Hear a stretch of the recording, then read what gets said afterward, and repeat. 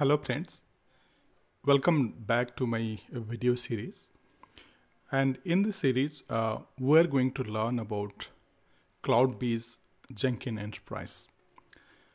So I found that there are a lot of Jenkins video available on YouTube, but I found very few on Cloudbees Jenkins Enterprise. So this video is going to we are going to learn about the Jenkins Enterprise version from Cloudbees.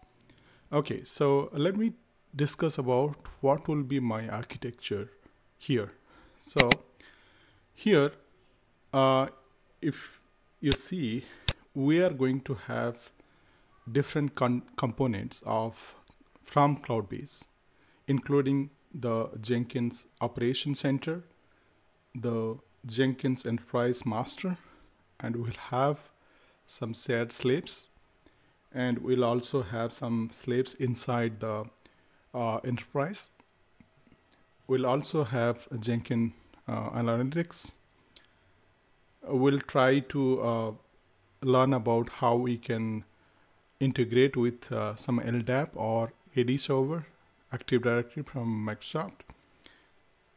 And we'll also try to see how we can do an integration with single sign-on. And we'll also see how we can do a auto-scaling in a cloud environment or maybe a VMware environment. The horizontal scaling part of the Jenkins Enterprise or the slaves, which we'll have some shared slaves, how we can do a scaling, that is horizontal scaling of the slaves in an enterprise server.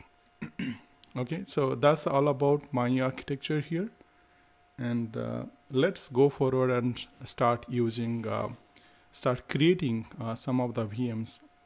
And before going and creating, I want to discuss what is my infrastructure here. If you see that I have pretty much a 32 gig server here, 32 gig with 8-core processor.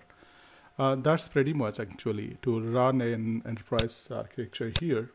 So, and what I'm going to do is I have installed a VMware workstation here, and in VMware workstation I'm going to create multiple VMs. One for the Jenkins Enterprise, one for the Jenkins Operation Center from Cloudbees, and another one I will have the separate slaves. Actually, the best practices tells that we should have separate VMs for the slaves. So we're going to have, so I'm going to create actually 3 VMs.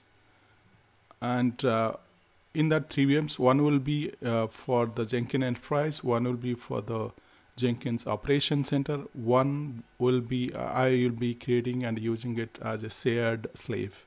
So that will be my architecture for the Jenkins, and we'll see how we can configure those servers as well, and how we can communicate and create an enterprise architecture here.